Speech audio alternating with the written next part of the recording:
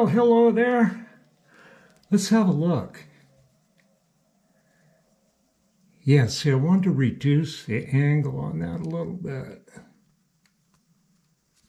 I'll take a diamond easy lap here.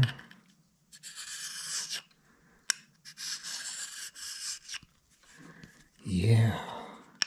Then I just take and put a little radius on it.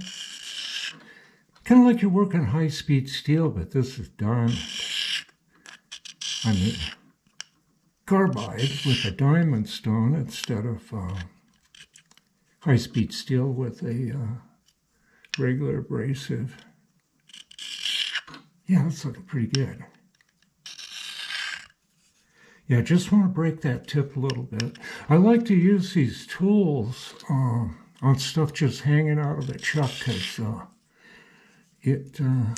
for finish cuts, because it's less deflection.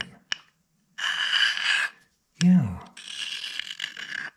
I got editing working again.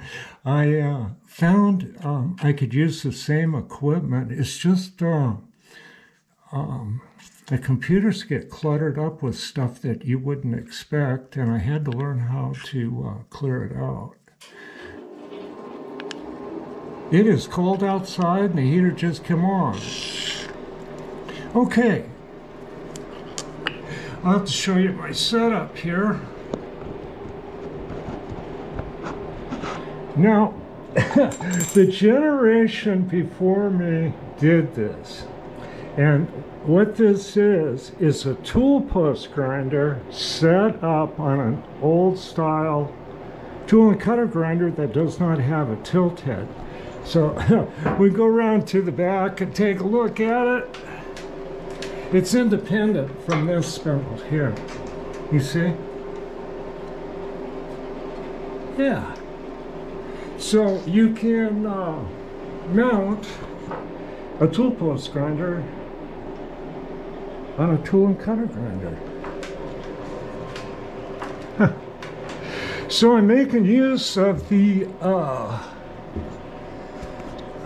all-tool grinding fixture, and it works so well, it's going to probably be on here most of the time. This is a 5C collet fixture, and I have a 1-inch collet holding on to a vise here. And what else I got there? Right, where'd it go? Down here, I'll get it. Whoop. And I can slip a V-block in there and grind boring bars and things like that. So that's going to work pretty cool. Okay. Now I'm going to go over to the other side of the shop, which is the far, and I'll be back. This is my last really terrible corner. And I'm going to figure some things out here and tear this all apart. But this is one really great thing I did, is I found this some stuff out of Rob's shop. And so I made this arm that swings the old Fordham around. And I'm going to reinforce a little bit. It's extruded aluminum. But check this out. It slides out even further. But I can put a piece of aluminum. So that took care of the Fordham tool, which I find really handy. They're real nice and quiet, you know, not like those little Dremels that scream. So anyway, I'm going to get this fixed up over here, and I think it'll be a lot better. So this is how messy it is in here now. I got to make a bolt for this. I made this mount here for that collet closer, that front mount collet closer, which works real good. And I got a bolt from my hold down set for the milling machine, and I want to make a square bolt like this. Then I can use that type of wrench on there, and on there. Well, I'll tell you something on an axle thing. You don't want to take that clear out, especially on these early ones. And maybe they fixed it a little later on. If you take that clear out, the nut will fall off, and you have to take the apron off to get the nut back on.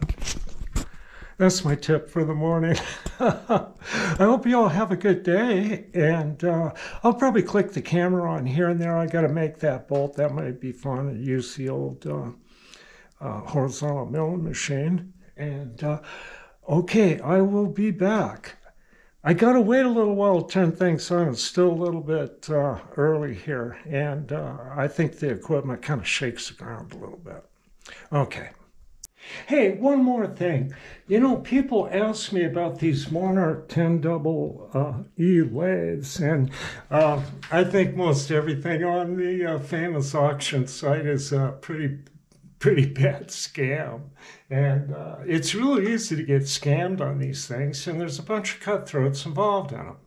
Now, if you're thinking of buying a machine or something, you might think of sending me a picture or something like that. I like looking at them, and I'll give you the best opinion I can looking at a photo, and I can tell you with a few photos of what drive system it should have in it or something like that. So if you're thinking of really throwing out some money on one of these, you can get a hold of me through my homepage. There'll be an email there if you poke around enough.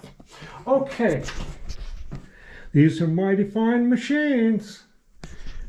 You have a good one. Come on, you guys.